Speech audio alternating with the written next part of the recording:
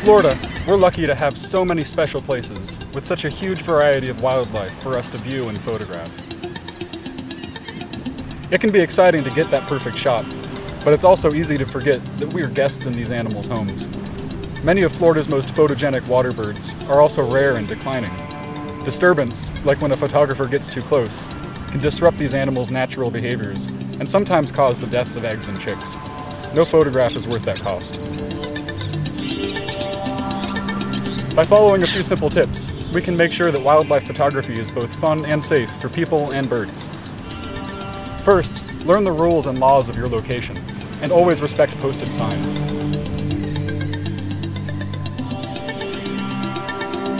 Give wildlife some space. If an animal interrupts its natural behavior to watch you or flee, you're too close. Take a few steps back and use a longer lens. Prepare yourself for the environment you'll be photographing. Learn about the ecosystem and the animals that live there. Migratory and nesting birds have great demands put on them for food and rest, and birds with eggs or chicks are especially vulnerable. Learn to shoot with intention. Consider your subject, plan your shot, and then approach. Stay on trails and in marked areas, both for your safety and that of the wildlife. Many ecosystems are fragile, and footprints can have a damaging effect, even underwater.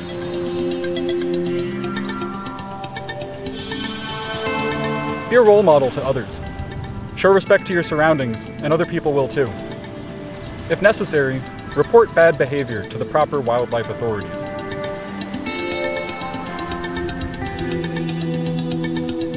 Good wildlife photography is not just sharp or artistic, it also depicts the animal behaving naturally, uninterrupted by the photographer.